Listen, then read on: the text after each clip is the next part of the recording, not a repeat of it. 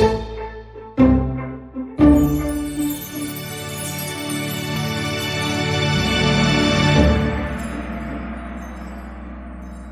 good evening, everyone. Good evening and welcome to the Arthur Conan Doyle Centre's Tuesday Talks. Lovely to see such a big audience here. And before I go any further, can I just get a nod or a wave to let me know that you can hear me okay? Yeah, that's great. Thank you for that, because I know you guys are all muted, and if you would stay that way until the question and answer session, it stops any background noise whilst we're going through these talks. So my name is Anne Trehearn, and I'm chair of the Arthur Conan Doyle Centre. This is this man behind me here, and also this is the centre behind me here too. And this is one of my last official duties, I believe, as chair, to host this talk for you this evening, because I'm retiring at the end of the year and I'm handing over to Professor Lance Butler, who you probably know, who usually, oh, he's here, he's waving to me as well. He's waving to me as well, who usually chairs these evenings. So Lance takes over from me at the end of the year. So tonight is, I say, one of my final duties, and I'm delighted to do that this evening because it's a very good friend of mine, Nick Kyle, who will be speaking to you this evening. Now, I'm sorry to say, I've known Nick for over 20 years, but we were 12 at the time. So I've known him a long time, and he is a very good friend. Nick's background is in teaching. He was a deputy head teacher, but he's also a former president of the Scottish Society for Psychical Research, and that is where I met him. Now, Nick is one of only a handful of people who were invited to the Scole group to witness physical phenomenon. And if you don't know about that, I'm sure he'll be including that in his talk tonight, but that's one of the most evidential experiences of physical mediumship anywhere in the world, and it is subject to scientific research, and there is a scientific, in fact more than one scientific journal on that case.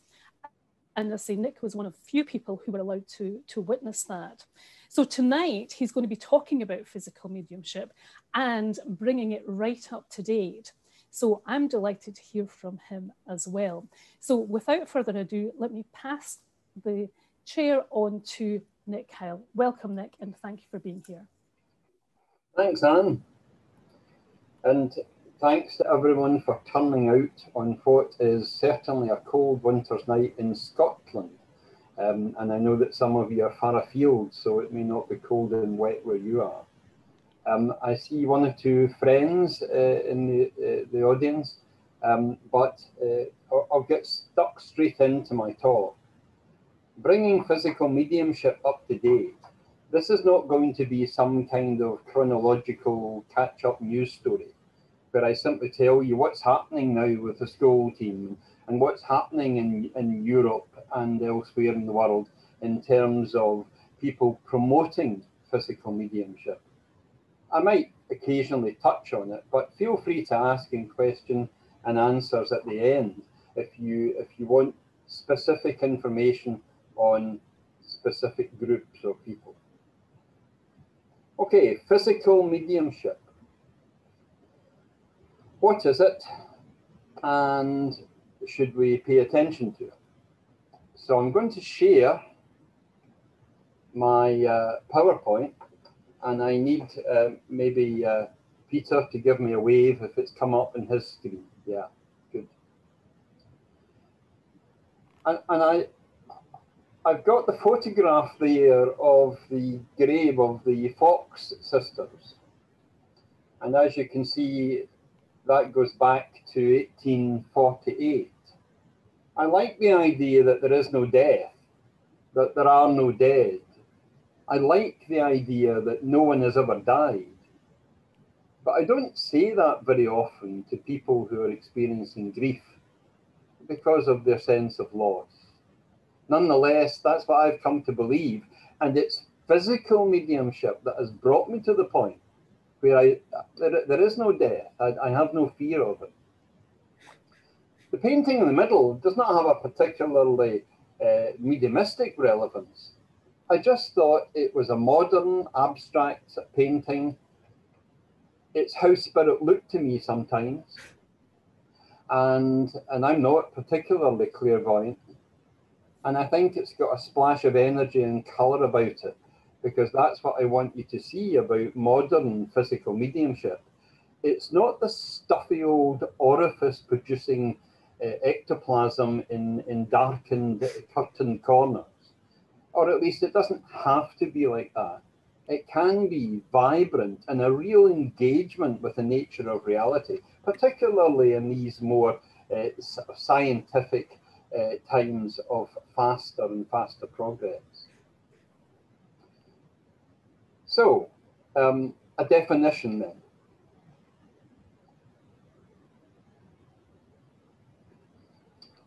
The idea of physical mediumship, limited to what you can poke, what you can feel, what you can grab a hold of, is too simplistic. Physical mediumship can involve invisible phenomena, such as sounds, smells, tastes, inexplicable voices, rapping and tapping. In the olden sort of days, there was regular use of percussion. It's a little bit rare to find it now. And emotions that are stimulated, a sense of presence perhaps, being overcome with sadness or emotion unexpectedly. These are the sorts of invisible and indeed intangible things which you sometimes get in sittings for physical phenomena. And moving to the right then, there are also things that are visible but may be intangible. In other words, you see an object move. It's the movement that is visible, but you're not able to lay any physical contact on the force that produced the movement. Levitation's another example where it's visible, but you're not sure on what basis is someone or something being levitated. Orbs can be seen and sometimes can be held in your hand, and I'll talk about that later. And transfiguration, which is visible, but you have to look very closely to see the overlaid mask in someone's face. And then there's things that are invisible but tangible down the bottom left quadrant. The sense of being touched by an invisible hand, it would be an example. And I'll be speaking about some of these experiences later. You can have all sorts of feelings, even internal physical feelings. And of course, healing would be an example of a physical effect that a medium or a physical medium might be able to produce. And then we get to what people think of as the product of physical mediumship. The apports, 300 plus apports down in the Scole Experiments over 3 years. Ectoplasm, and I've heard all sorts of horrible explanations as to what that contains. Table tilting, rapping, tapping, and so on, even groaning, and of course lifting. And I'll speak about an instance about table lifting in a restaurant later. Then there's automatic or spirit writing. There's the spirit art, of course, video and audio recordings, and the anomalous effects on electrical equipment. Sometimes I get called into cases because the electrical appliances are going haywire, but no one is seen to operate them. And of course, you probably have a computer and you'll probably feel that the ghost is in the machine, but it may just be you. And that's a theme that I'm going to come back to again and again. The effects that you see outwardly from yourself may actually be you and your subconscious mind or your body energies simply not being controlled and you having a lack of awareness, maybe because it's from your subconscious. So, the definition would be to define physical mediumship as the manipulation of energies by spirits in perceptible ways, either perceptible to your senses or to recording machinery, a video camera as an example. It's been around a long time.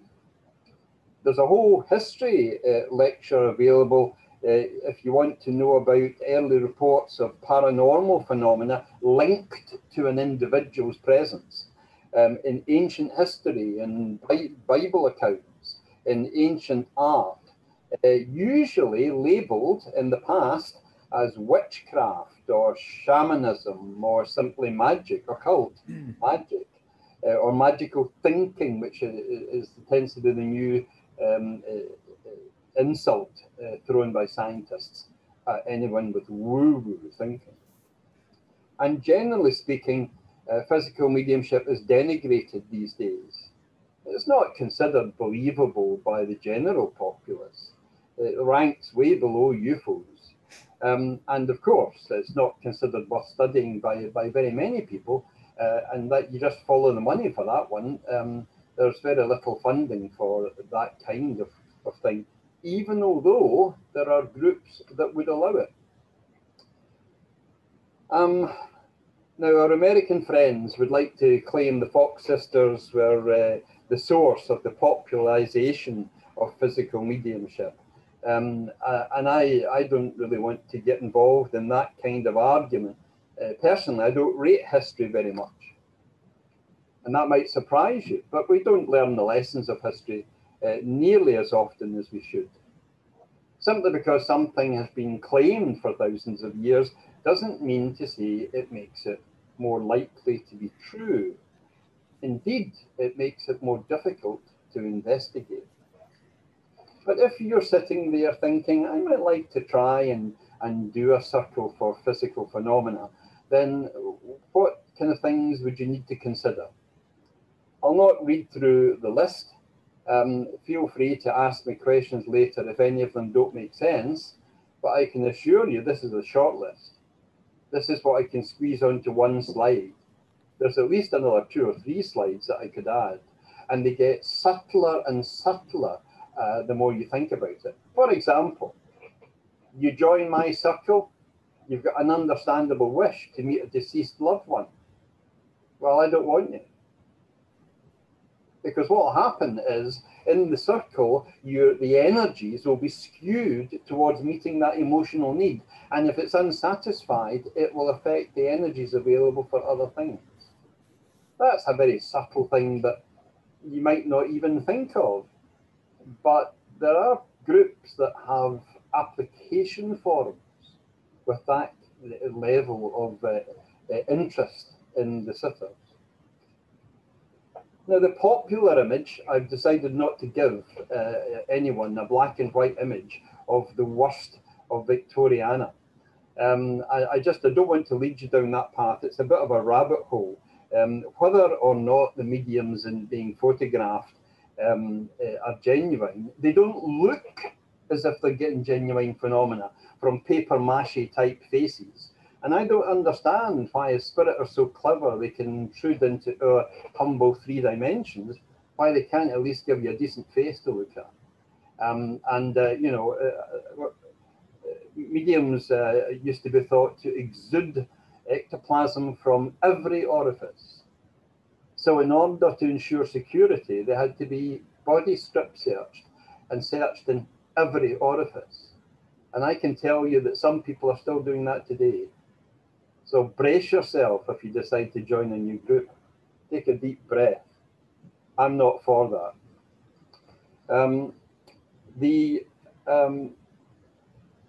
The idea is that the physical medium would be curtained off, sometimes in a corner, sometimes in a specially built cabinet. I've not just helped to build one, I've used them for years, and in my humble opinion, it's rubbish. It adds an element of theatricality, which might trigger phenomena because of the switch that flicks in your head that because you're in the cabinet or someone else is, that something special is about to happen. Exactly the same reason why curtains are closed and opened in theatres and so on. But it doesn't have any magical quality in itself to have a wooden cabinet or to have a curtain across you. Indeed, it makes people wonder what you're doing behind the curtain, and it raises unnecessary questions. It's not a matter of security because curtains can be pulled back. It's something to do with getting into a mindset that something special is about to happen. And then, of course, it's usually in a darkened room, indeed, in my experience, a blackout room. There's a real push to make it at least partly lit, dimly lit. But for those of you that aren't familiar with the Scole Experiments, let me tell you that Robin Foy, the host, gave me a rather arrogant laugh when I asked how much light there was going to be in the Scole hole, the cellar where he held his seances. And I say arrogant because that's how it came across. He simply laughed and said, "Don't worry about the light. We'll start off in total blackout underground. Spirit will provide all the light we need." And so they did. Think about it. With no electricity, there were so many orbs, we could see people, we could see the furniture, and they were making physical contact with the sitters. I'll come back to the fool who said it's IEDs on the end of a fishing line. I'll deal with that later because I was foolish enough to consider that possibility myself before I took part. And then there's the traditional spirit trumpets and ping pong balls and children's sweets, all of which can be manipulated on a table, perhaps with a crystal. Accoutrements, not enablers. There is no power, I don't think, in having things on a coffee table. The power comes from within you. But different energy methods are promoted now, and indeed with the mediums that I sit with, there is no need for ectoplasm because the lighter, finer, more powerful forms of energy in electric light, in broad daylight, are just as powerful as anything that I've read about in past years with levers of ectoplasm. We don't need that. And it is thought to be better for the medium's health. I wonder if anyone knows, have there been medical surveys of the number of mediums who have diabetes? Every medium I know has digestive issues, usually faulty pancreas. And I'm one of them, but I suspect that it's very common.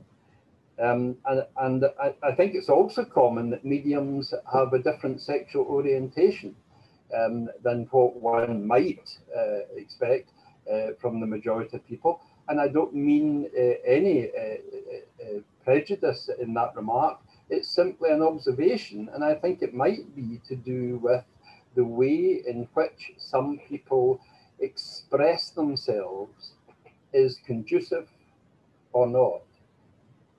And I would say that anyone with same-sex orientations has the finer sensibilities to be able to consider mediumship.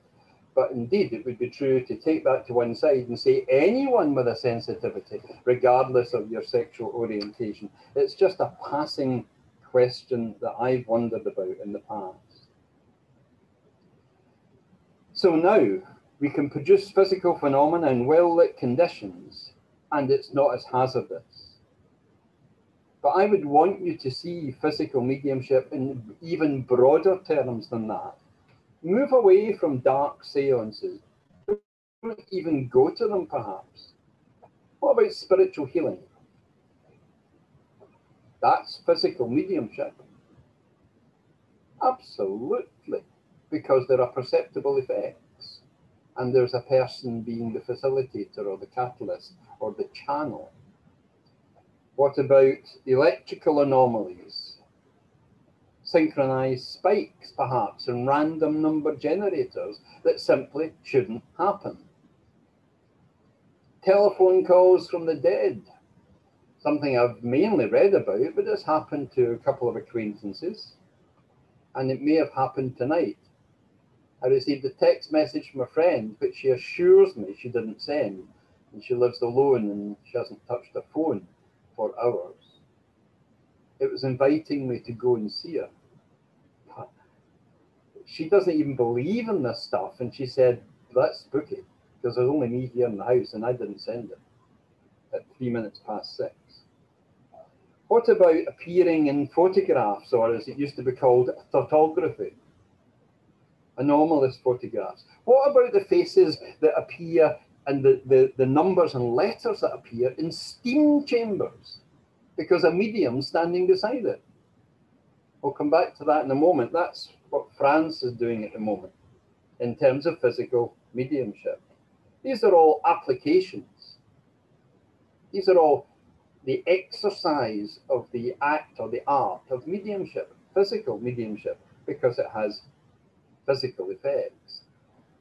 But the mediums that I associate with want not even to be known as mediums.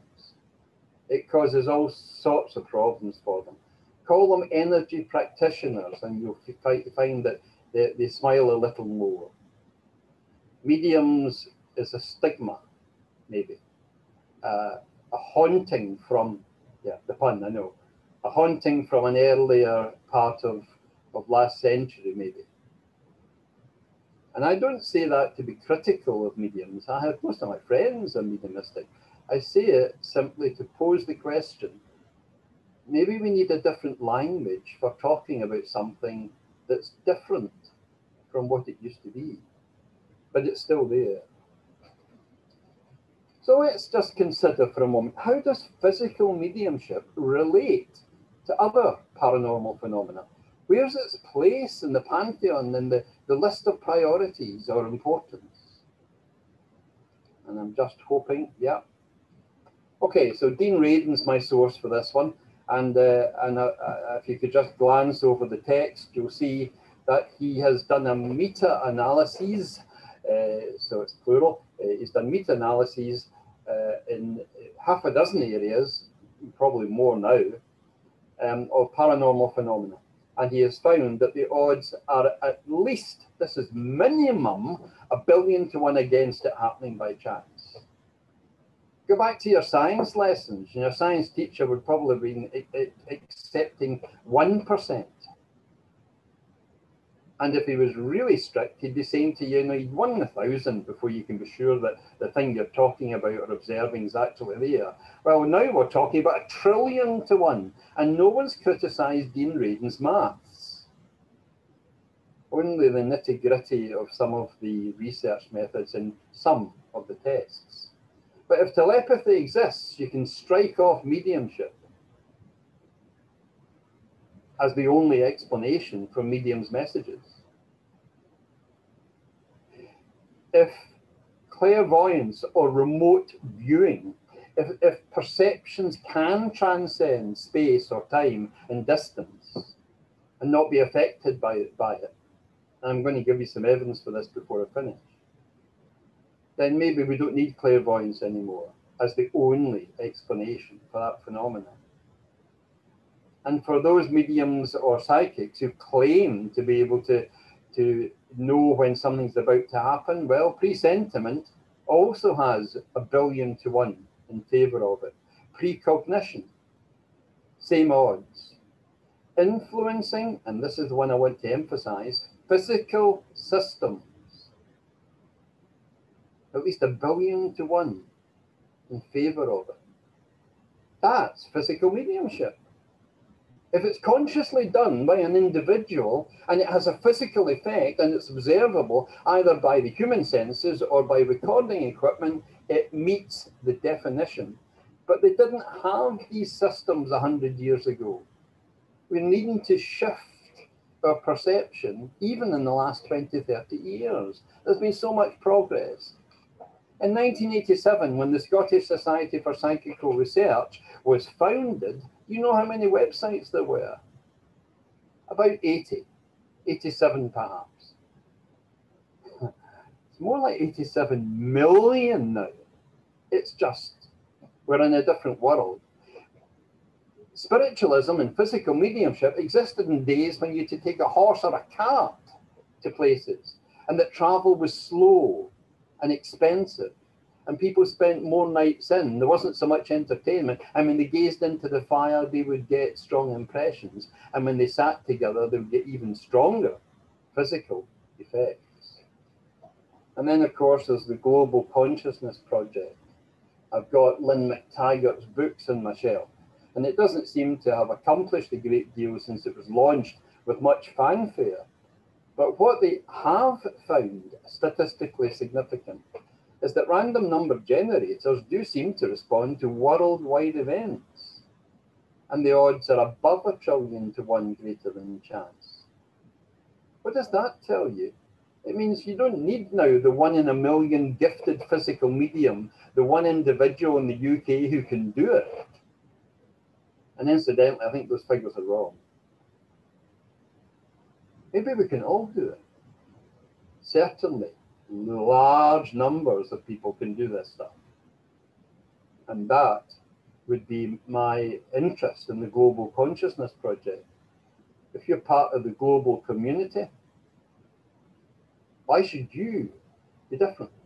Why leave yourself out from the possibility of being a physical medium? Are there other scientific findings or even experiments that might relate to physical mediumship? Well, just before I come to the experiments, what about that? The Turin Shroud. That has to be physical mediumship.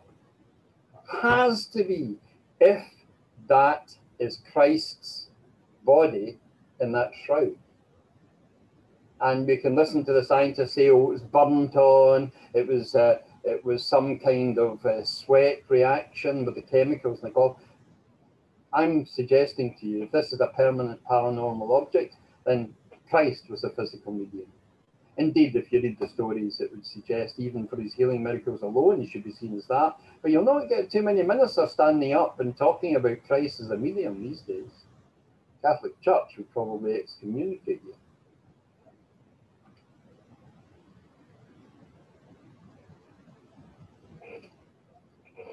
Is this evidence of physical mediumship? A guy called Bill Rook down in Yorkshire took a photograph of a darkened field. There's the field on the left. He's holding his hand out, his left hand out. He's holding the camera on his right. He's taking a picture, and you can see all these little dots gathering around his hand. And he said to me, Nick, you've got to come and see this. It's fabulous. It's paranormal. And I said, no, it's not. It's raindrops, and it's the flash reflected off the blue of your anorak and the white or pinkness of your hand that's giving the pink tint and the blue tint to the raindrops. And as you can see, they don't illuminate as they go further away from the effect of the flash. And you said, well, what about this? Pointing to the image on the right. He said, this was a darkened car park, no lights. Where did all that white stuff come from? Now think about it. Yeah, he's using a flash, but you would expect it to be like the left-hand image where you can see the grass and eventually the darkness. Where's all the white stuff coming from? And it only comes into certain photographs. There is no image on the right. Oh, there should be a white image. Is it just the white screen? Or is it just whiteness? Yes, but thank you for pointing that out, because I'm just about to show you the next image. I told him that this is not paranormal. This is his out-breath, which happens approximately every 10 seconds or so. And sure enough, when you took 20 photos in 2-second gaps, only some of them had the out-breath, and it looked white. Bear that in mind if you get some anomalous, ghostly photographs. But he told me to stand back, and he apologized to the spirit beings that were present. He said he doesn't know what he's talking about. Just come a bit closer so I can get a clearer image of you. The image on the left, I simply let Photoshop auto-enhance it. I haven't used any special filters. And then I enlarged it and just heightened the contrast a little bit, not much. I defy anyone in here to say that's pareidolia. I gave it to 100 people who have no interest in this field and gave them the whole picture with this in the top right-hand quadrant and said nothing. 95 people out of 100 immediately said, what's the face in the corner? And how come it doesn't look human? It looks kind of humanoid or alien. And that was without being told the context within which Bill Rook took the photograph. Indeed, with proper manipulation by a professional, you would see the pink of the tear ducts in the eye. What is that? Well, I'm postulating that Bill Rook may be operating unconsciously, subconsciously, without the awareness that he's a physical medium, because these are certainly physical effects. And the good news is, he's got 10,000 other photos he can show you. And he's just about to bring out a book. And not a single scientist has shown an interest. What's that about?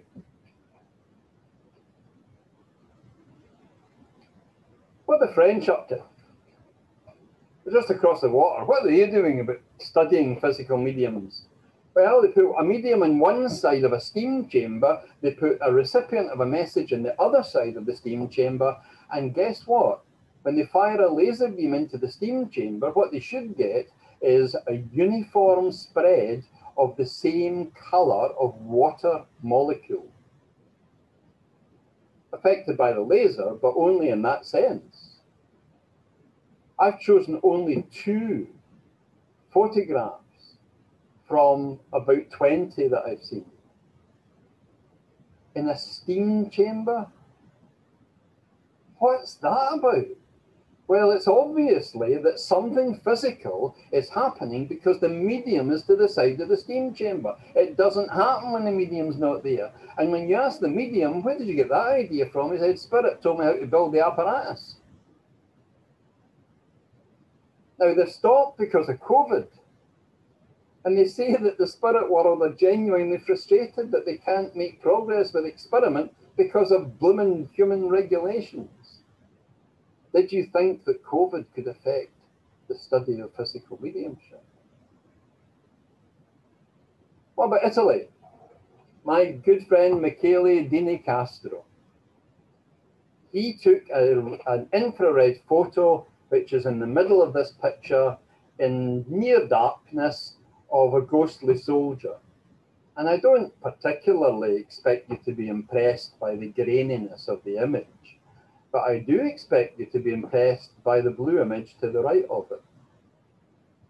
And the reason is because there were 2 cameras running. One was infrared and one was a heat thermal imager, and they were synchronized side by side and time-stamped.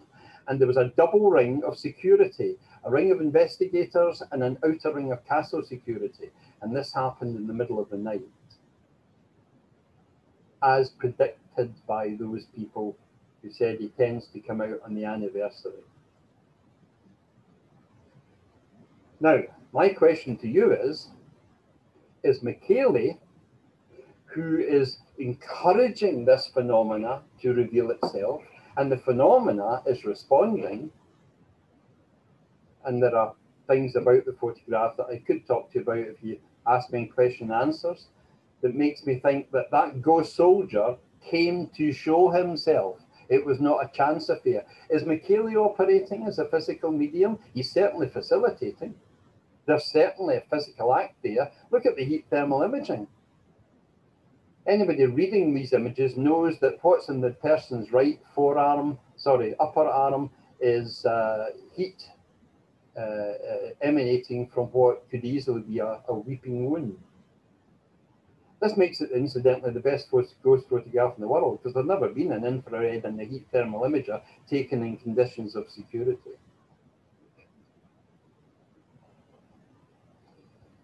When we went to the castle with Michele, he stood beside me and he took a snap of the courtyard and he said, look at this. And that's what he got. He's never spoken about it since. He just shrugged his shoulders and said, these things happen to me almost every day. But if you look at the image, it appears to have a black slice on the left-hand side where you can't see it. There was no door there. The door was wide open. The blackness is part of the anomaly, not just the little blue orb, or big blue orb, in fact. I even looked for reflections in the courtyard, in the surrounding part of the courtyard, and there was nothing that corresponded to that. My question to you is, if I'm standing there, Michaela's standing there, and spirit want to show themselves, which one of us is the physical medium?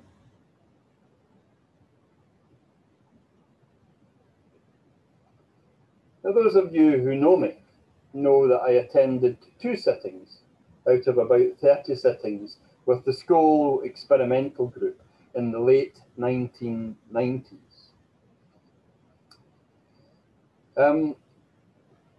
I'm not going to go into the details of my experiences there. I will in questions and answers, but it would take up too much of what I want to say in this talk. But I can assure you that I've been to other seances run by the Noah's Ark Society by well-intentioned, sincere but deluded people. And I've seen ham acting where there should have been channeling, and I've seen shadows playing with the light where there should have been transfiguration. But when I went to the Scole group, I was left in no doubt whatsoever. And I'm happy to explain to you why no conjurer could do what they were doing. Because I've spoken to professional magicians and special effects people in the movie industry, and they've given me convincing explanations why this can't be faked by them, even with an unlimited budget. It wasn't temperature fluctuations, that's nothing. It was levitation of people as well as items, as well as furniture. It was 300 plus apports. Most of them were small, but 1 or 2 were not, and were very interesting, such as an out-of-date newspaper that hadn't yellowed, almost impossible. Even if you kept it in a vacuum, it would yellow over time. And then the lights, the lights could be held in your hand and enclosed and turned so that if there was any kind of fishing line attached, it would catch in your fingers. Musical instruments played, there was direct voice, there was healing, not on the occasion I was there, but there was also paranormal photography and genuine clairvoyance, manifestations of spirit beings. One shook my wife's hand and said, "Don't panic, dear. We've just come here to show you that we exist." Then a chair levitated about 18 inches off the ground with someone waving their arm underneath to say, no, there's nothing holding it up, like an ectoplasmic rod, for example. And then the second visit, we were told to pause because the spirit team did not have access to the dimensions that were about to communicate with us. And I swear as God is my judge, and I'll sign an affidavit in any court in the country. Flying saucers flew into the room. Flying objects of various shapes and sizes, about approximately 18 inches to 2 feet in diameter. And they flew around at high speed, never bumped into anybody, and then disappeared again. Where are you going to go with that? Some spiritualist seances took place before flights were invented. We live in a different age now. There's different phenomena coming in, as well as on top of the traditional stuff. These are 4 photographs in a total blackout cellar with no source of light except that provided by the spirit team. I would love to be able to show you a video of it jumping about, but I can give you free access to the documentary that has a short video clip. These are just stills to give you some sense of what I was looking at. And these are not the craft in the second visit. These are what appeared in the first visit. 3 investigators, a gentleman scholar and ex-president of the SPR, Montague Keane, a professor of electrical engineering, Arthur Ellison, a professor of psychology, David Fontana, and the established author. They're all dead now, if you believe in death. They're no longer around to argue their case. And here is where I feel disappointment, that the SPR that they represented don't seem too bothered about this whole Scole experiment. It stopped. It was an inconvenience to start with because it was making extravagant claims about things that were produced in the complete darkness. But look at how carefully worded the verdict is. The three investigators encountered evidence favouring, and I'm just going to move your pictures, favouring the hypothesis of intelligent forces, whether originating in the human psyche or from discarnate sources, able to influence material objects and to convey associated meaningful messages, both visual and oral. It took them 3 years to come up with that statement, and it's carefully worded because it allows for the possibility that perhaps it's in our minds or some other human capacity as yet not identified, even although it could also be from discarnate sources. I'm pausing only to introduce this couple. Okay, so the Scole experiment stopped in the late 1990s. What's happened since? I think it's a reasonable question. If there's a listener there who's paid attention to the title of my talk, bring us up to date. What's happening? The answer is not a lot. 10 years later, when I was giving a lecture on this subject in Toronto, I phoned Robin Foy up and I said, you claim that the Scole experiments were to be the dawn of a new era of man-spirit communication, and that some of it was to do with applied technology, literally a wristwatch you could talk to the spirit world. And he said, yeah, that's what we thought at the time. That's what Spirit told us. I said, well, it was a failed experiment because it's not happened. You've had 10 years. Is there a single group anywhere on planet Earth who's able to produce that kind of phenomena on a reliable basis? And he said, no. Not one. Except, he said, 2 people in your home circle. And I was gobsmacked. It was Tom and Linda Anderson. They had just left my home circle some months previously because they were fed up with me being a scientist in my approach, always evaluating, always trying to explain, take account of, measure, compare, always putting things down in my attitude, even although I believe such things are possible. Whenever we would get phenomena, we'd go, yeah, well, okay, but not really as good as the Scole experience. They get fed up with it, so they left, and they became bright and happy, and they got married as a result of being in my circle. I knew a lot of that giggling wasn't just because of the phenomena, and they got spectacular success. So much so that I almost wondered whether I could trust what I was hearing. But knowing them as I did trust it. And then they invited me into their seance, and it was every bit as good as Scole. Indeed, because I had 6 or 7 seance sittings with them, it was better than Scole. But they stopped. Tom and Linda stopped for reasons that I'll go into very shortly. The little picture of the rose was one day when Tom walked into his dining room and there was a rose stuck to the ceiling. And he realised that there was a strange feeling in the room, and he said to Spirit, what's happening? They said, go out. He came in too quick. So he stepped out, shut the dining room door, reopened it, and the rose had fallen to the floor with no visible mark from the ceiling where it came through, and it was fully stemmed. They said to him later, the act of observation caused it. Now, I once went to see Marcello Bacci in Italy, you know, the guy with the old valve radio. Used to bring through children's voices, and the grieving mothers would be sitting and they would have a conversation in first name terms. And some SPR researchers didn't believe it, so they went and they took the valves out as radio, and they still got the children's voices, and they disconnected it from the main source, and they still got children's voices, and they took off the outer casing to look for a miniaturized transmitter, and they still got children's voices for about 15 to 20 minutes after the power had been cut off. Michele said to me, Marcello, a gifted medium.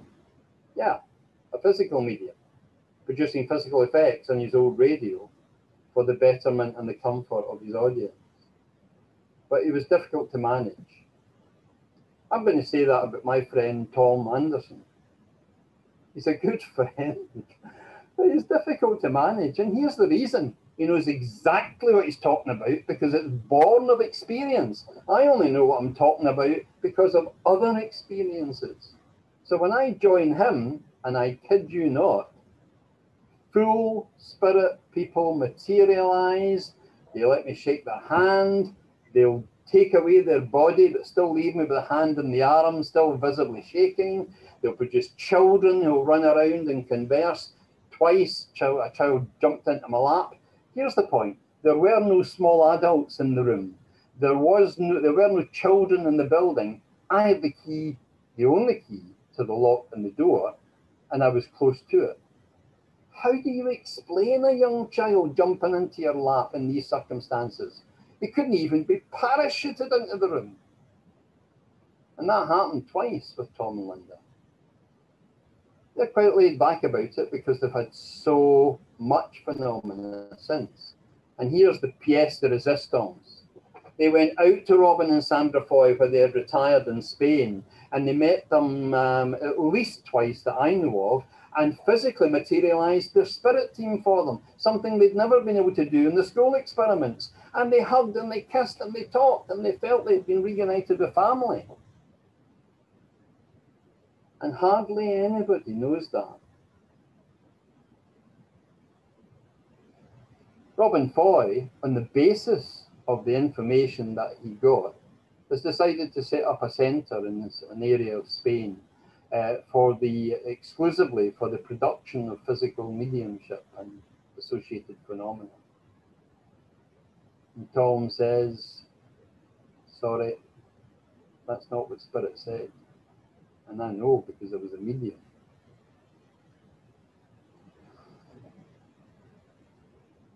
Tom was with me just a couple of nights ago and he said, when are you giving this talk in Edinburgh? And I said, oh, a few days. He said, I've got a photograph I want to show you. Actually, I've got two. He said, and it's orbs. And I said, oh, Tom, orb photographs are 10 a penny. They're really not evidential in terms of spirit presence. And he laughed. And he said, let me tell you about this guy. This guy works in a lumber yard and he swears a lot. He said, and I can tell you what he thinks of mediums and spiritualists and spooky stuff. He said, but I'd be having to swear for a few minutes. Doesn't believe in it at all. And he said, when I was standing beside him, I said, I'll prove it to you.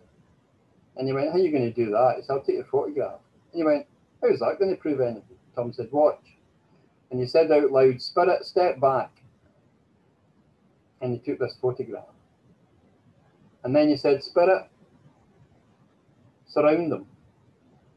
And about 3 seconds later, with that sanding machine never having been switched on,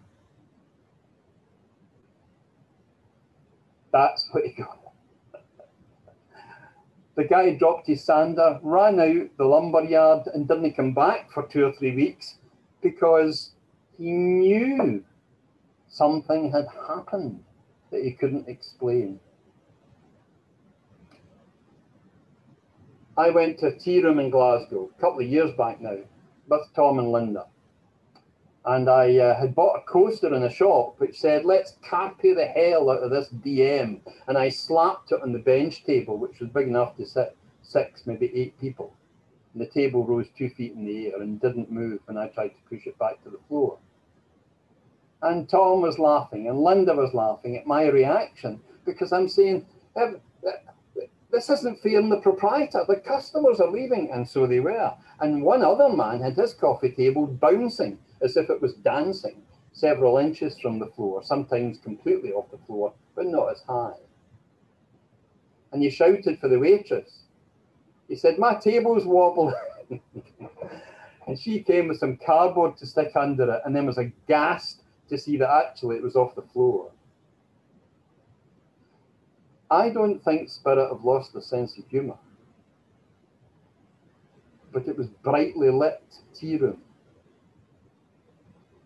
I've been with a couple of people, one of whom's in this audience, and I've said, come along and have a meal with us. You'll probably find the tables will slide around a bit. And they did. Not as much as they sometimes do, but they did. And they did so inexplicably. It would have been difficult to falsify it, particularly the timing. And I brought an investigator, who I think I'll keep anonymous for his embarrassment, who didn't believe that story until it happened to him. Every time he went to write in his notepad, the table slid away from him. And every time he threw his pen down, it slid back to him. And it did that with his partner, who had a separate table adjacent. That's physical phenomena, and the physical medium is helping to produce that. I've got some closing thoughts. And is it okay if I take about another 5 minutes, Anne? Here's my closing thoughts. Science has moved on since spiritualists huddled round their cabinets. In one experiment, which has been confirmed, human DNA was put into a sealed container next to a test subject.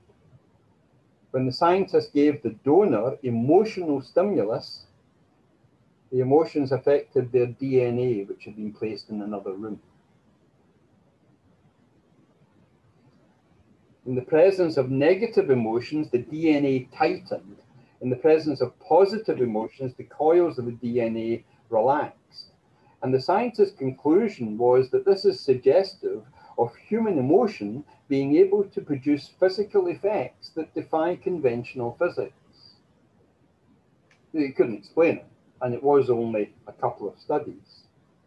So somebody else went and did a similar experiment. This time they took white blood cells from donors and put them into chambers so they could measure electrical charges or changes. In this experiment, a donor was placed in one room and it was subjected to emotional stimulation through video clips. It generated different emotions in the donor. And the DNA was placed in a different room, but in the same building. Both the donor and his DNA were monitored, and the donor exhibited emotional peaks or valleys, measured by electrical responses. The DNA, which was elsewhere, exhibited identical responses at the exact same time. Now that's important because there was no lag time, there's no transmission time. The peaks and valleys of the DNA exactly matched the peaks and valleys of the donor in very precisely measured time. So scientists began to separate the donor from his DNA, and they found they still got the effect when they separated them by 50 miles. Still no lag, no transmission time.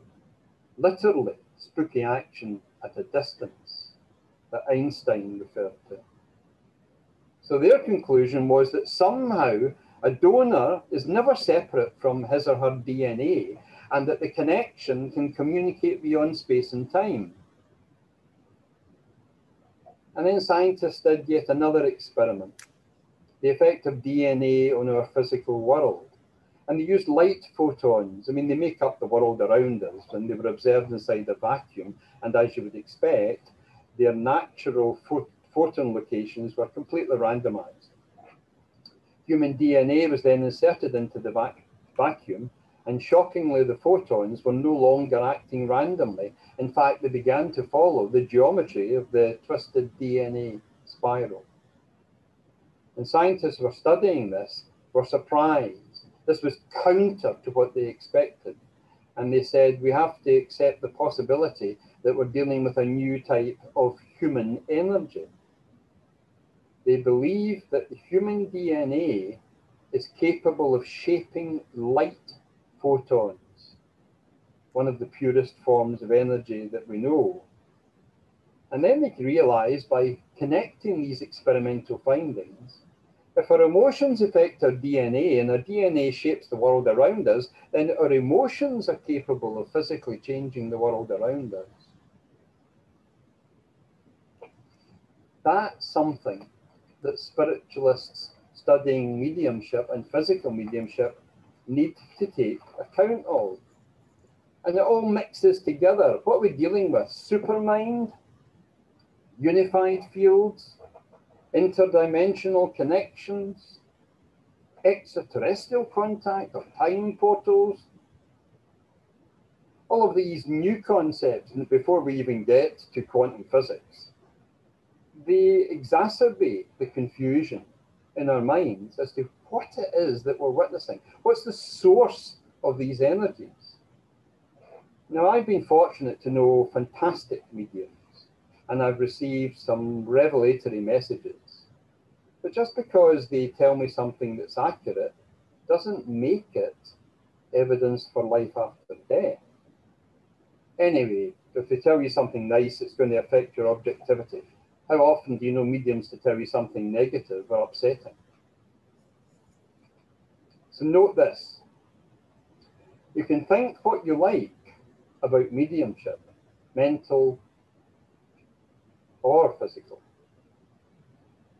But I believe that it's the gold standard of evidence. If a spirit communicator materializes in front of you, shakes you by the hand, allows you to feel up the arm, which is solid, until you get to the shoulder, there's no body attached, but the conversation and the handshake is continuing. When your wife levitates in front of 14 witnesses, if I trust her with my life, why would I not believe her when she describes the internal sensation of a light orb shooting inside her ribcage? And for those of you who say, oh no, I'm quite prepared to believe that's possible, Nick, spirit can do these things with orbs, I would say, yes. So how do you explain the flying saucers thing?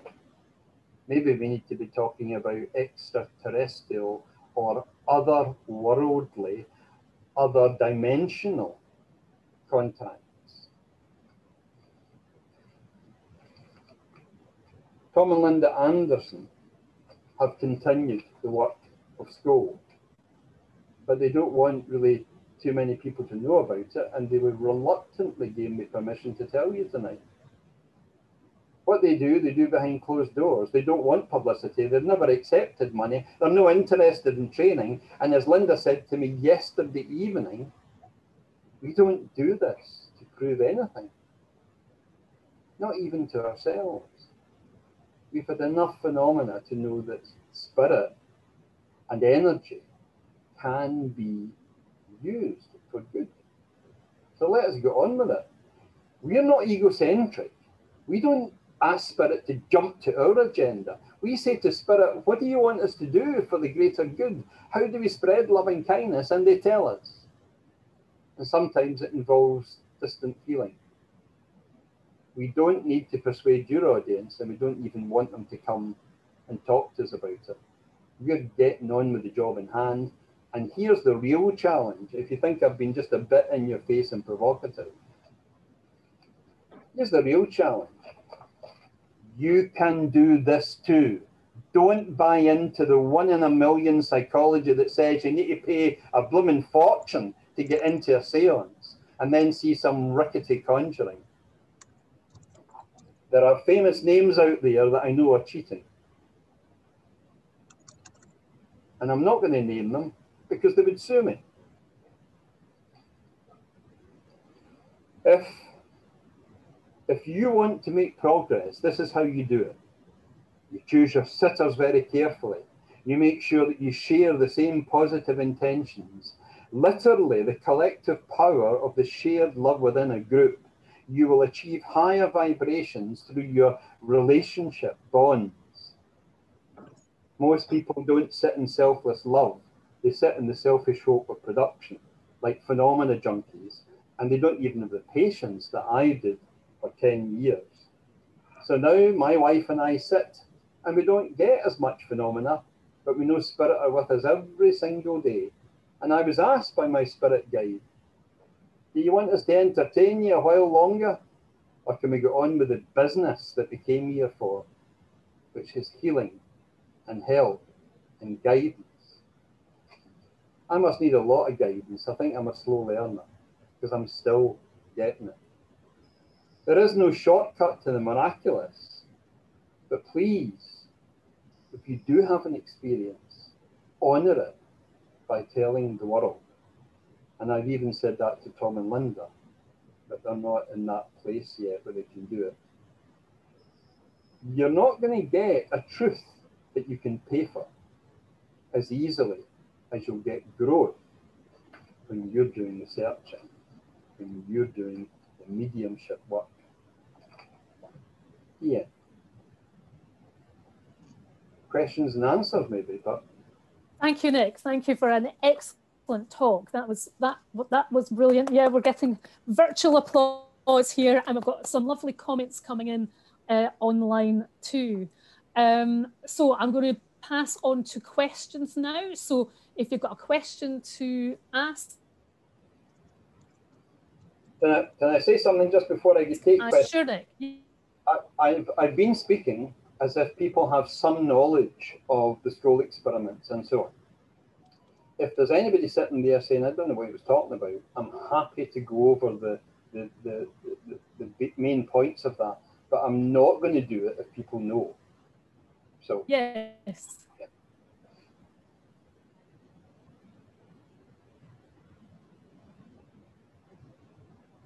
So, Anne? I think we might have lost Anne. Okay. Not for long. Not for long.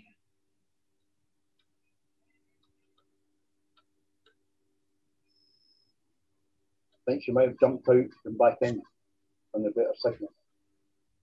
Okay, I'm happy to field questions. If anybody would like to unmute yourself or give me a wave of your hand and I'll unmute you. Anne?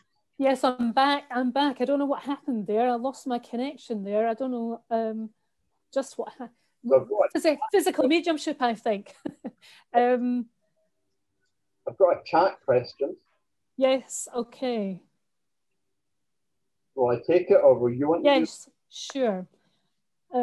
Please share your link on the documentary. Can you do that? I can, but it would take me just about 5 minutes maybe to find it. Can you send it? If you can send it to me, Nick, I'll make sure. I can tell you, it's called the Afterlife Investigations. The director producer was Tim Coleman, and it's a short, roughly 50 minutes introduction to that 3-year Scole experiment, and it mentions Batchy and 1 or 2 other people. So if you Google the Afterlife Investigations and the name Tim Coleman, you'll definitely get it on YouTube, and it's free. It shouldn't be free, but it is. Okay, do we have any questions? There's Peter. I've got his hand up. Peter. Can't stand silence, so I'm going to ask Nick a question. Go on then. Nick, I used to live in Norfolk where the Scole experiments took place. It's a very strange place, Norfolk itself, and I was wondering how much, if at all, you think the locus had to do with the effects that came through and the experiences that materialised. Yeah, I think the locus helps. I think environments can be conducive, but only in the very obvious kind of sense. I would avoid electrical fields. I would avoid noise or frequent change and rappings and tappings coming from piping and so on. And I would go for a quieter place with fewer distractions. The village of Scole is not very far from the St Michael Mary's ley line that cuts right across England. And dowsers claim that there's enormous earth energy travels along that line, and it would reach the village of Scole, and their cellar was underground or road level. So I personally don't rate that as an explanation, and I've done dowsing successfully. I think it's more complicated than that, because the Scole group went to America and went to someone's garage and produced exactly the same quality of phenomena. And I mentioned Tom and Linda. They've been to France and been to Spain. Don't know about Germany and various places in Scotland and England. And there's never really been any difference in the quality of the mediumship. So conducive, but not essential. Thank you. Okay, I can see that Hazel, thank you, Hazel. Hazel has shared the link on the chat for everyone. You can Thank you for doing that, Hazel. Yep. You can pick it up there. So thanks, Hazel. There's also a number of points from Gail. Gail, I don't know if you want to ask the questions yourself. I can see you there. You can unmute yourself. You've asked about setting up a circle. You've said you're abroad, and you're asking what Nick is doing now. So where are you, Gail? You say you're abroad. I can see you. Yeah. Yes, I'm based in Barcelona. Barcelona. Okay. Do you want to put your questions to Nick? Well, apart from that, I just wanted to ask Nick how he's been dealing with lockdown and how's he been progressing with physical mediumship, and if he's been able to connect with other mediums or practitioners in this, how he's got round it. Yep. I practice and teach meditation. Yep. I run classes, and until recently I ran them online during COVID. And I'll be honest with you, and I'll apologise in advance if this seems insensitive, but I've not really noticed lockdown, because if I go into an altered state through meditation, it's as if there are no walls round about. And I don't say that to boast. I say it because that's the best antidote, if you like, to the COVID restrictions that I can think of. Plus, my wife's here to keep me company, and me for her as well. There was another part to your question about meeting up with other mediums. I've extended my bubble a little bit to include 3 mediums, but we don't meet in each other's houses for the purposes of sittings. And I have a sitting for spirit twice a week, one of which is only for healing, and one of which is for an interaction. And it's just my wife and I that sit present. Other mediums say they'll join us as and when, but they're waiting for spirit to tell them. And it's a different psychology. If you're a medium, you say to spirit, what do you want me to do here? And that's what determines your actions. And I've done that for COVID. And they've not always said parrot style what Nicola Sturgeon has said. I don't know whether I missed it. Thanks, Nick. Thanks, Gail. Bill, do you have a question there? Yeah, I don't know whether I missed it, but I wonder if you could just clarify why Tom and Linda Anderson ended their circle.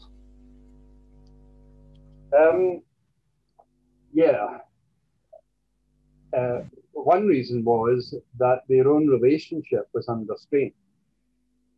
And although they still are very close friends, they're no longer in that strong partnership they used to have.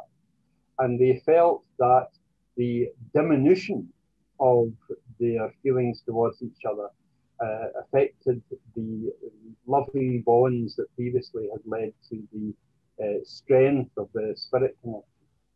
But having said that, individually, they both continued to connect with spirit. And I can tell you, not as a result of this call, but as late as yesterday, they said that they are being told by spirit they will be restarting a home circle, but not yet. In other words, presumably when COVID restrictions relax. And I'm looking forward to that. But there is another reason, and I just want you to think for a moment about the best way to say this, because these are quite personal decisions that they've made.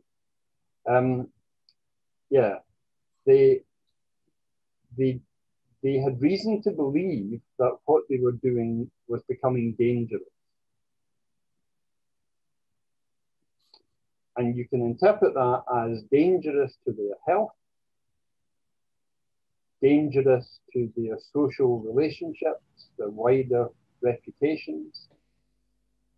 And here I'm going to say something, and I'm not quoting them, but I think it's relevant.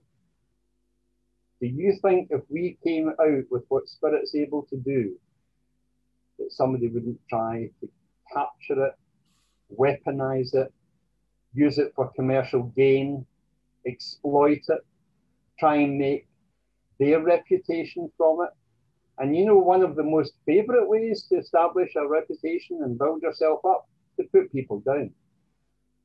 I don't think it's a good thing to do, but it seems very popular. Tom and Linda have been subject to character assassination in the press, in the courts, and in their friendships and students. Terrible. And I've watched it. They don't want to continue to harm themselves, but they do want to continue to work for spirit. That's as full an answer as I can give you, given the private nature of what's going on in their life. Okay, thanks, Nick. Does that answer your question, Bill? Yes, thank you. Okay, thank you. We've got a question here. Hold on a second. Two questions here. One from Diane first. She says, what do you think of animals or aliens materializing as real as me or you? I was with Tom and Linda Anderson in an Italian restaurant in Glasgow, and I got nudged around the kneecap twice. And it felt like my Labrador used to nose me to get attention.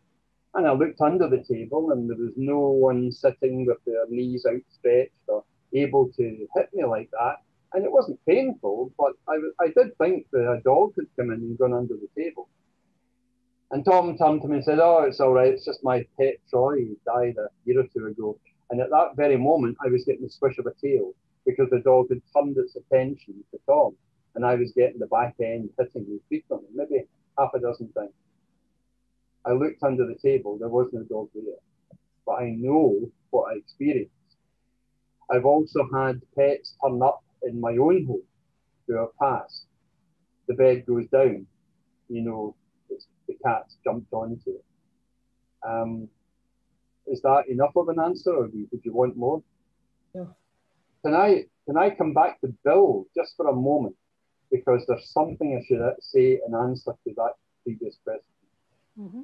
Bill, he's still here. Yeah. Yes. Bill, if you were to speak to either Tom or Linda Anderson, they would tell you they consulted spirit when they started their experiments, and they consulted spirit and took their advice about stopping their experiments, their work with physical mediumship. So it's just that's something they would say was really important. They worked for spirit as long as spirit wanted them to work with them, and they have been told the work will resume. Okay. Yes, I believe with the Scole Circle, well, am I not correct in thinking that spirit gave them information that led to them closing that? I mean, the Scole experiment is far enough in time now for me to speak a wee bit more freely than what I did at the very time it happened when they stopped.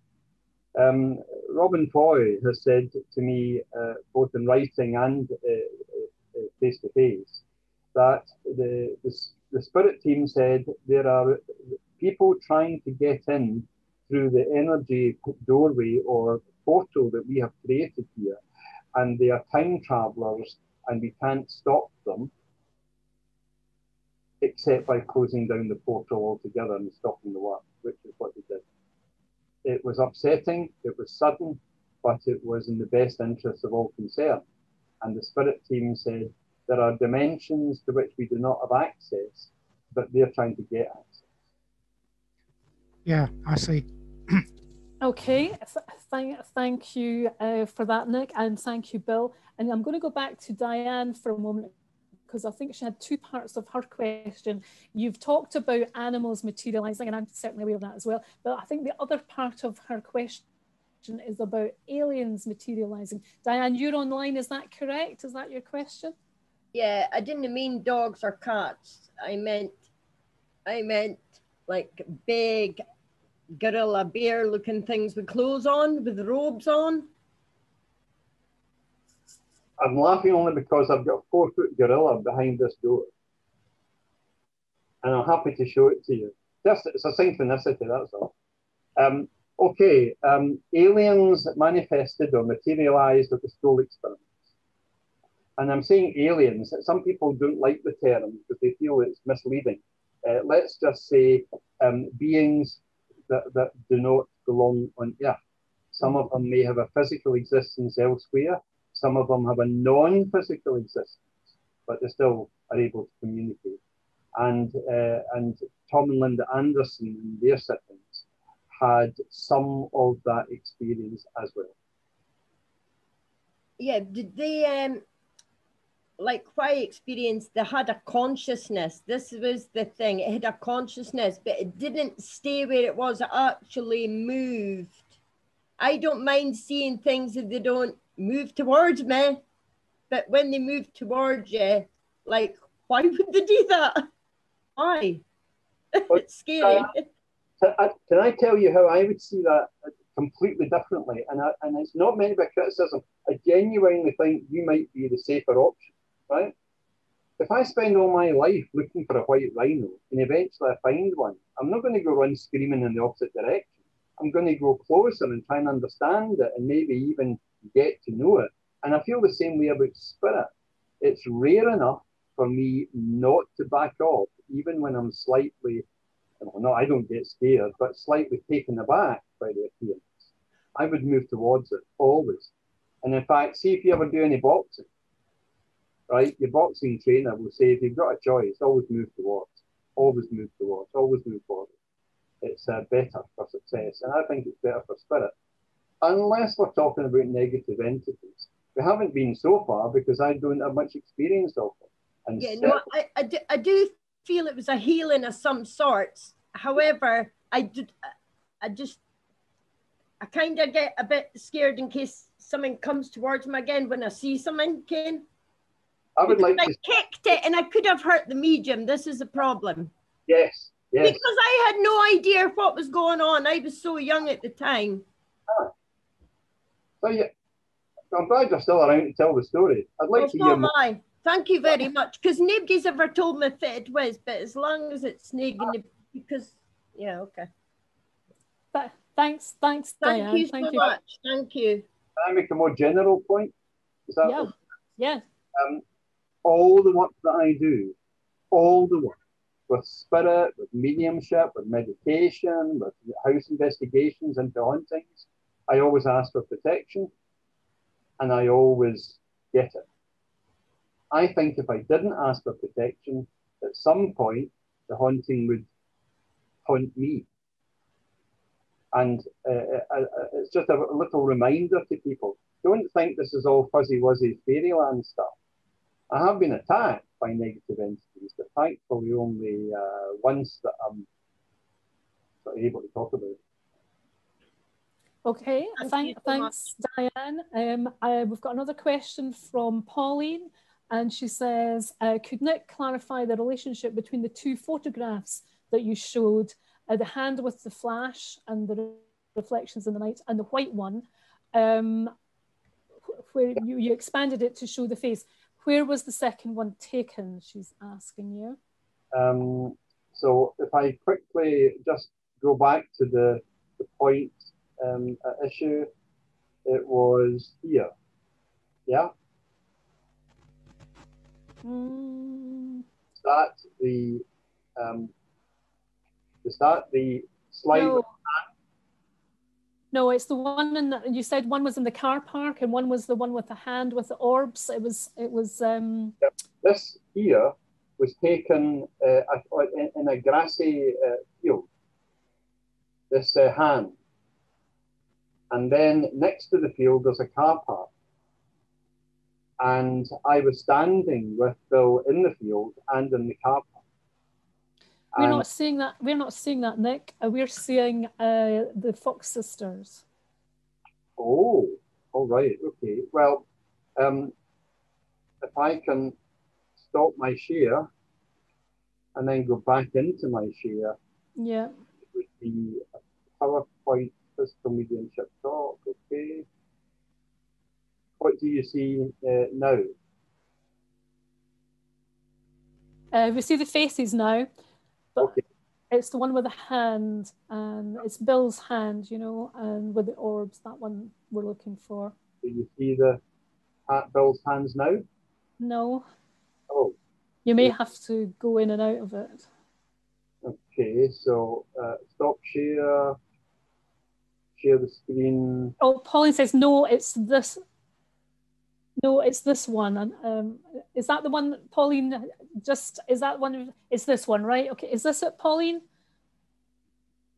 Yeah, and so it was just the relationship. So that we saw the first photograph, and then he explained, you know, there was reflections from the jacket and the flash of the photograph, and then we could see just that whited out image on the right hand side. But the whited out image was to let you see that it doesn't look as if there's anything paranormal other than a whiteness in a dark scene. But actually, if you look closer, not at this image, which I believe is out breath, but at such images, you will see, and it's the next image that was taken seconds later, you can see on the left that the mist has faded a little bit, revealing the top right-hand quadrant, and it looks like a face. And then I've cropped it, enlarged it, and just altered the contrast just to make it stand out a bit more. So what was happening here was that Bill was asserting the paranormality of his photographs by holding out his hand and pointing out that he was capturing orbs. And I said to him that that wasn't paranormal, it was how moisture reacts to a flash when it bounces off clothing and his hand. And you can see from the colour of the orbs that that's the case.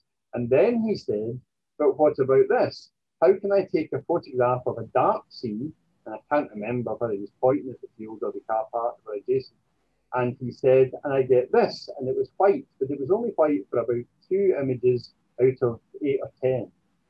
And I said, well, that's not paranormal. He said, well, how come I'm not getting it all the time then? Sometimes I get dark images and sometimes I get white. And I said, that's because of your outbreak. And he said, just step back a bit. He said, and he turned to, as far as I was concerned, the dark space. And he said, don't listen to him. Just come a bit closer so I can get a better photograph of you. And that's the photograph that you're looking at with the face. The point I would make is that, I mean, I've done a test of 100 people and they all say that's a humanoid face without being prompted. And they all identify the top right-hand quadrant as being where the strangeness is. But what I would say is, don't be put off when phenomena is expressing itself in a way that you don't value or you don't expect. Why should the paranormal conform to your false predictions about it or expectations about it? And if you just persevere sometimes, what seems to be not awfully impressive will leave you straining to give an explanation. I mean, does anyone here think that that face is pareidolia? Because it hasn't been falsified at all. And I've been clear about exactly what I did. Photoshop, auto-enhance it. It's a general lot of settings for like brightness and so on. And then I darken the contrast when I enlarge the drawing. I think there's something there, and Bill was actually correct. It was me that was wrong, because I'm saying, oh, it's just water vapor and it's moisture, and I'm explaining it away. But he persevered, and that's what he did. Yeah, good picture, Nick. Yeah, that's excellent. Okay, thank you, Pauline. I'm moving on quickly because time is running out, and we've got another last 2 questions. Peter says, it might be useful to talk a wee bit about Tom's background and amazing recovery from what should have been death. Yeah, I mean, essentially, Tom is ex-Special Forces. Okay?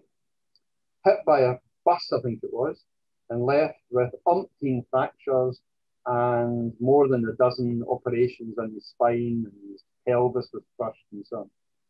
Months and months of agony. And then the consultant said to him, I'm sorry, Mr. Anderson, you'll probably spend the rest of your life in a wheelchair. And he laughed in the consultant's face and he said, no, I've already paid my entrance fee for the Glasgow Half Marathon, which is in so many months' time. He said, I intend to take part in it. And the consultant said, if you can even walk part of the course unaided, I'll give you £1,000 to any charity of your choice. So when Tom turned up, having completed the entire half marathon, and showed the medal and his time, now I can't remember his time, but I was told it was a creditable time. So there was no shame in it. He didn't have to walk slowly.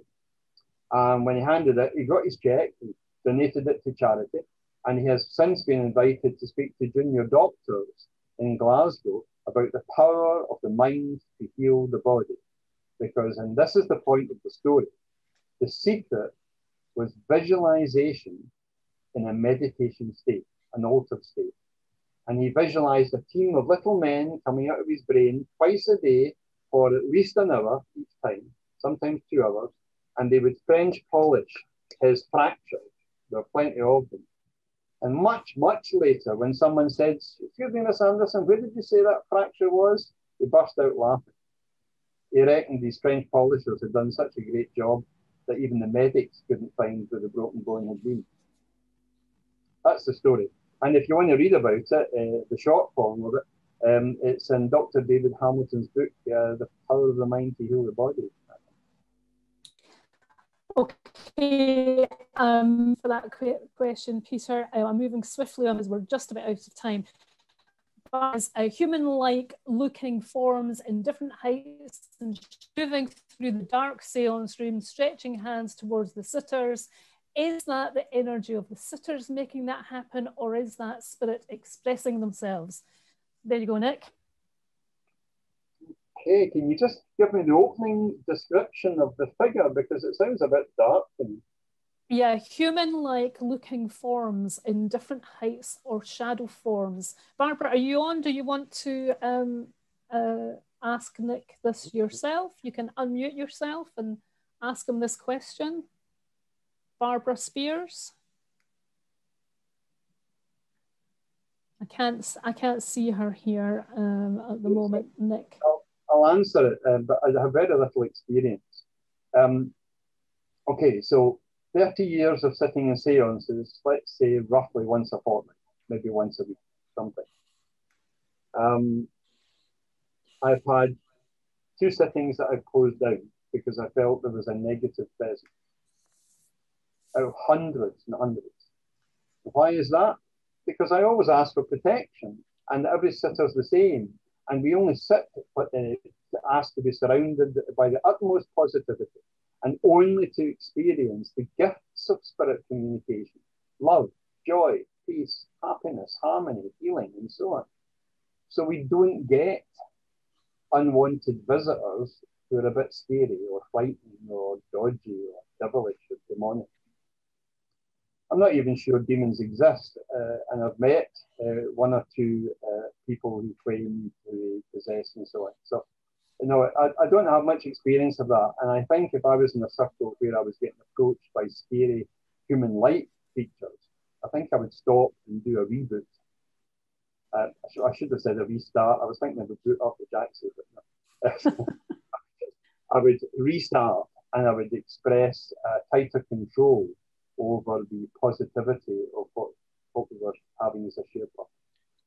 Okay, thanks, Nick. I'm going to move on quickly because we're really out of time. And we've got a last question from Katrina that says, how did negative entities attack you, and what can one do when they're actually attacked? So there's a good question to finish on. Okay, I was looking for a film location, a haunted house for a film crew, a film production. And I went to Callart House, which was opposite South Ballyhoolish, across the water of the loch. And my friend said to me, go to that house, it's definitely haunted. You see a bouncing light going down the hill, down the glen, and into the house, and it disappears. And it's been happening for generations, so there's definitely something going on there. And when I went, the house was dilapidated with water running down the inside of the walls. But it had been a down at heel mansion or manor. As I was leaving it, to cut the story short, having decided it was an unsafe location for a film crew, I was standing with my back to the corner of the front public room, and I was trying to blend with spirit, and I was sensing an energy behind me, and my wife and my friend looked across at me and said, Nick, walk towards us. And I said, yeah, I'm just kind of tuning in here. They said, no, walk towards us right now and don't look back. And of course, I thought it was a wind-up. So my friend came and grabbed me by the lapel and pulled me out. And as I got to the car park, I began to do some projectile vomiting. only for about 2 minutes. But I had not been sick previously. I hadn't eaten anything unusual. I was fine about 2 minutes later. And my friend, who says he knows about such things, says it's just your body getting rid of energy it didn't like. Don't worry about it. But what my wife and my friends saw, which I didn't, was like a dark cloud with a head space shape and shoulders with emerging arms, like a sort of infestation of blackness about to go around me. And as the shoulders or arms were extending to the side of my arms, I got pulled away. That's what they say they saw. If you like, a human shadow. And how do you protect yourself? Was the second that question? On that occasion, I was working for a film company, so I didn't expect to experience anything very much. I was looking for an atmospheric location. But maybe it helped me to make sure I do that in future, and I'm certainly more careful now. Okay, we're right out of time, so thank you. That was a scary one to finish on, so thank you. And I'm just going to check because I have been experiencing some physical phenomenon on this session, and I had on the last one as well. I've just checked while Nick was talking to make sure everybody was muted, because I can hear somebody speaking to me through my earphones. I have had that before, and yes, we can just put it down to interference, but there is a man speaking here. So, ladies and gentlemen, thank you again to Nick Kyle. Excellent talk, excellent discussion. Thank you very much, Nick, and we'll certainly have you back again. And I think we'll have you doing some of that teaching of meditation and other things at the Arthur Conan Doyle Centre next year, if you're up for that as well. That'll be another, thank you, that'll be another invitation. So to everyone else, I'll say this is my last formal evening to host as chair, because I'm retiring at the end of the year. But let me tell you of some exciting things that's coming up. We've been advertising our Saturday Dems. We've got a winter's pass. It's only £30 for 10 Dems, so that's saving £20.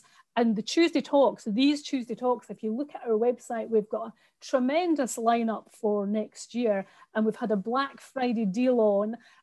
You've just missed that one, but it's still a saving. It's only £45 for 12 Tuesday talks. So go to our website and grab that one, because as I say, we've got an impressive lineup for next year as well. Peter, did you want to say something? No, you're just waving goodbye. Okay. Oh, no. He's just waving goodbye, I think. Are you just, yeah, you'll need to unmute yourself if you're saying something to me. You advertised it today as 40 quid. You've just shoved a fiver onto it. I know, exactly. Exactly. But that was to my team. I didn't realise the Black Friday deal finished last week. I'm a bit behind here. Oh, wait a minute, we only got that offer today. I know, but it came out on Friday. Scott's laughing at me. So thank you, everyone. Thank you for being here. And as I say, I hope you'll grab some of these deals. We've also got a Christmas talk. I don't know if that's advertised or not yet, Scott. On the 17th of December, he's nodding his head. So have a look at our website as well. Sandy McCall-Smith is going to be doing a Christmas talk with Lance. So that's worth coming on to on a special on the 17th, the Christmas evening. But to everyone, thank you, everyone. Thank you for being here. Thank you again, Nick, and see you again soon. Good night. Good night. Good night. Thanks, everyone. Thank you, and good night. Thanks, Anne. Thanks, Nick. Good night, everyone.